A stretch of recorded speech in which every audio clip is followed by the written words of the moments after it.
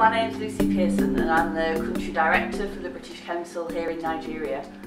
1 year ago we launched our 75th anniversary celebrations, a year-long series of events across Nigeria where we commemorated and celebrated successes of you,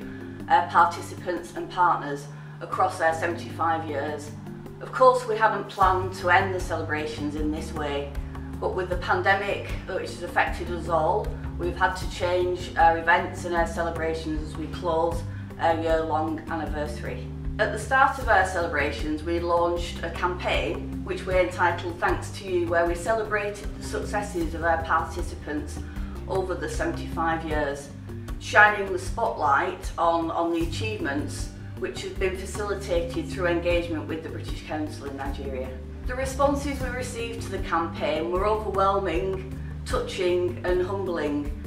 The events that we ran and where we shined the spotlight on the participants took place over the course of the year, where we held events in Lagos, Abuja and in Kano, as well as a number of events online, digital events and events in traditional and social media, where we showcase the stories of over 75 people who have participated in British Council programmes over the many decades, and in total we reached over 80 million people both in the UK and in Nigeria.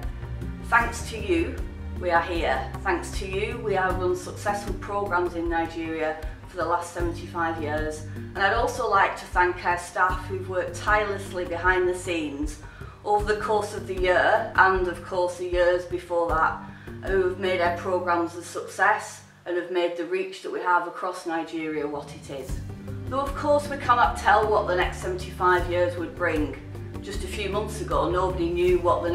this year would bring, but we know that our work in education and our mandate and our commitment to the opportunities through education and cultural relations will not wane as we continue to build trust and networks with the people of Nigeria, the UK and the world. Here's to the next 75 years.